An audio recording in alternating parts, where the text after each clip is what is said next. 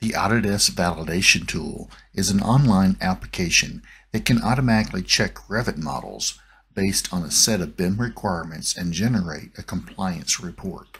It works hand in hand with the desktop Revit model checker, leveraging the same checkset files and exporting the same Excel and HTML reports. The Validation Tool uses the Autodesk Platform Services APIs to give you more flexibility than the desktop tool to run your checks. Some useful things to know about the Validation Tool. It can be run on any Revit model stored in the Autodesk Construction Cloud. This means cloud models, work shared cloud models, are RVT files uploaded directly to the ACC or BIM 360 project.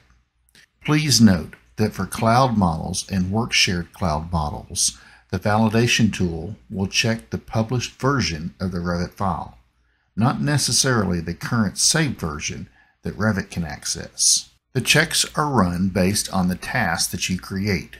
These tasks can be run immediately, scheduled to run at a later time, set up on a recurring basis, or set to run when a monitor Revit file is published.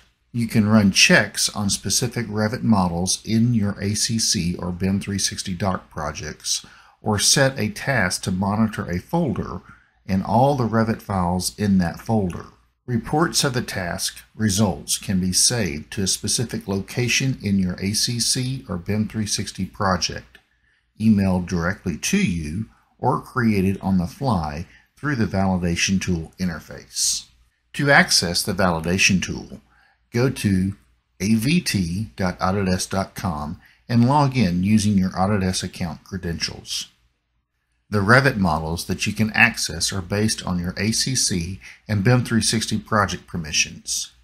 If you don't have access to the file in the Autodesk Construction Cloud, you will not have access to it in the Validation Tool. The Validation Tool will use one token per model each time the tool is run. The Validation Tool interface is divided into two main sections. Task lists all the scheduled and completed tasks, lets you edit and create new tasks. Reports show the outcomes of the tasks that have been completed. Other videos and resources are available that go into detail on these sections of the tool.